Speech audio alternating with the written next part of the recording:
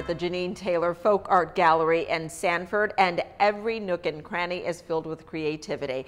Joining me now is the owner, Jeanine Taylor. And Jeanine, tell us more about what goes on in all of the art that's here.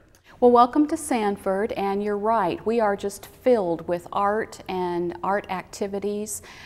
We have quite a variety. We have 8 working artist studios, and that's called Gallery on First, and so we're both housed in the same building.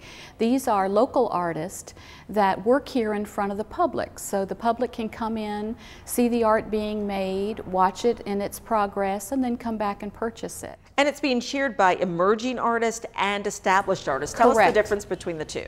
Well, an emerging artist is an artist that feels like their art is marketable but doesn't quite know how to do that. So this is like an incubator.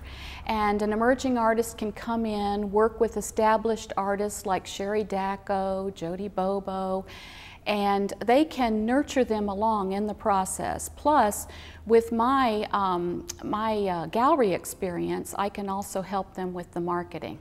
Now, this is a folk art gallery. Yes. Tell us what folk art is.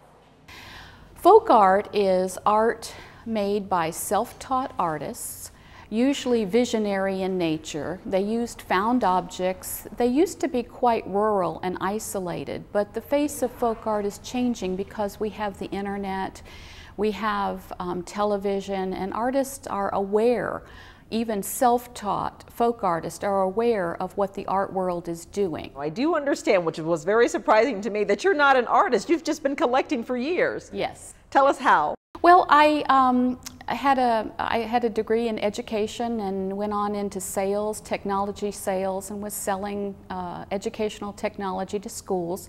My territory was in the southern part of Georgia, Alabama, northern Florida. And so when school systems would close up for the day, I would still have a few more hours left. And I just would go exploring and found a wonderful genre of art called contemporary Southern folk art. And you found a place right here in Sanford. They've embraced you and your gallery. Yes, they have. They have. We're quite an anchor. We came in 3 years ago when Sanford had decided that they were going to use the arts to economically redevelop the downtown area. So we're thrilled to be here. And it's working. It is working. All righty. Thank you so much, Jeanine. You're welcome. Now you can find out more about Jeanine Taylor's Folk Art Gallery by logging on to our website. That's just a taste of the Arts Connection. You can catch more great stories like this at the Arts Connection website at wmfe.org/arts and see new episodes every Thursday night at 8 on WMFE TV. Thanks for watching.